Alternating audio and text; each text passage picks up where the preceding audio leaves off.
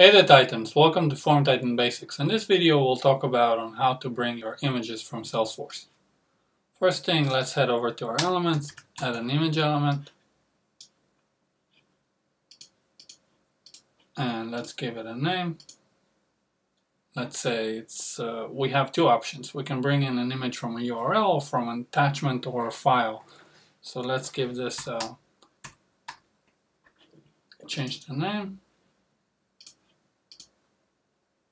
And we will give this URL image, and let's map it into our URL from Salesforce. Let's edit our get. So our condition is if the account ID equals our hidden ACC ID, then bring in the account. Let's map the field.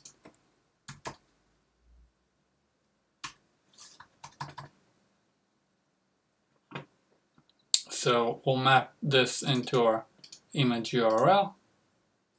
So we have an account IMG on Salesforce, which is basically a URL field that is mapped to an account, that is mapped into our image, like so, account image. If I click this, then I get the image. Let's publish our form. Let's grab our hidden ID. Pass it in the parameters, and there we have it. This is the URL image. Now let's say we want to bring in images from attachments.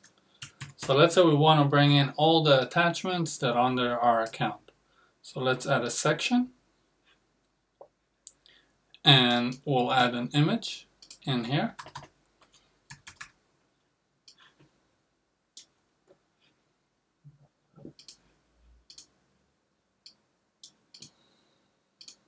Let's head over to our get integration. We'll add a child. We want to bring in an attachment. And our condition is if the parent ID equals our account. Let's map in the fields. So what we want to map here is our URL into our attachment body. We'll apply and finish. Let's save the form, refresh our page, and there we have it.